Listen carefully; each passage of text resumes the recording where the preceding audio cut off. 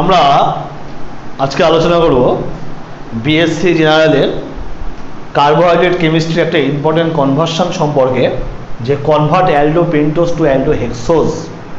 দেখো অ্যালডোপেন্টোজ 1 2 3 4 5টা কার্বন আছে, এখানে সিএইচও আছে, তাই এর নাম কি অ্যালডোপেন্টোজ। এখানে কি 1 2 3 4 5 6টা কার্বন আছে, সিএইচও আছে, এর নাম হচ্ছে অ্যালডোহেক্সোজ। কীভাবে কনভার্সন করব দেখো, কনভার্সনের প্রথম স্টেপ হচ্ছে, দেখো এখান থেকে মূল কথা হচ্ছে অ্যালডোপেন্টোজ থেকে অ্যালডোহেক্সোজ করতে হবে, মানে কার্বন সংখ্যা একটা বাড়াতে হবে। প্রথমে আমরা HCN দেবো, হাইড্রোসায়ানিক অ্যাসিড দেবো। HCN এ H প্লাস CN মাইনাস CHOকে প্রথমে ভেঙে লিখছি, CHOকে ভেঙে লিখলে আমরা এইভাবে লিখতে পারি।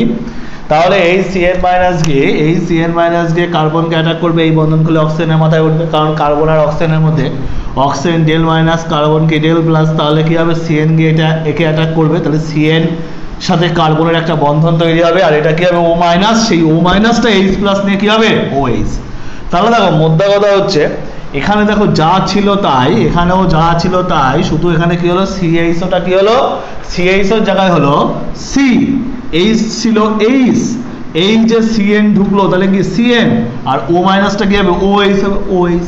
তাই দেখো OHটা কেন হলো, ডবল বন্ড ওটা O মাইনাস হয়ে H প্লাস নিয়ে OH, CNটা প্রবেশ করছে, আর আর এই H আগে থেকে ছিল, তাহলে এর নাম একটা সায়ানোহাইড্রেন। কি উৎপন্ন হবে, সায়ানোহাইড্রেন উৎপন্ন হবে।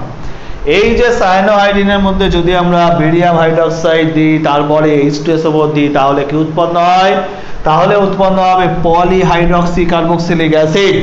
ঠিক আছে, শুধু মনে রাখবে যে এখানে 1টা 2টো 3টে 4টে 5টা কার্বন যা ছিল, এখানে 1 2 3 4 5 5টা কার্বন একই আছে, শুধু পরিবর্তন হলো কি, শুধু পরিবর্তন হলো এই CNটা COOH এ পরিণত হলো। তাহলে এর নাম কি পলিহাইড্রক্সি, একাধিক OH আছে, পলিহাইড্রক্সি কার্বক্সিলিক অ্যাসিড উৎপন্ন হয়েছে, যাকে হিট দিলে কি হবে, হিট দিলে এটা দেখো 1 নম্বর, এটা 2 নম্বর, এটা 3 নম্বর, এটা 4 নম্বর কার্বন থেকে, বা যদি আমরা বলি যে এটা মুছে দিয়ে যদি বলি যে এটা হচ্ছে আলফা পজিশন, এটা বিটা পজিশন, এটা গামা পজিশন থেকে যে OH আছে সেখান থেকে একটা হাইড্রোজেন, আর এই OH জল রূপে বেরিয়ে যাবে, গেলে কি উৎপন্ন হবে, উৎপন্ন হবে গামা ল্যাকটোন। কি উৎপন্ন হবে, গামা ল্যাকটোন। দেখো এটা আলফা, এটা বিটা, এটা গামা, তাহলে কি হবে গামা ল্যাকটোন উৎপন্ন হবে।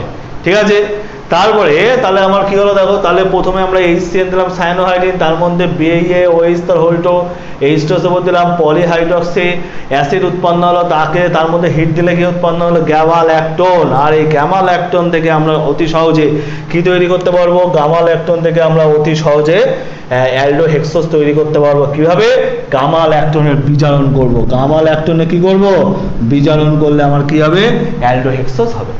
ঠিক আছে, thank you for watching my video, thanks.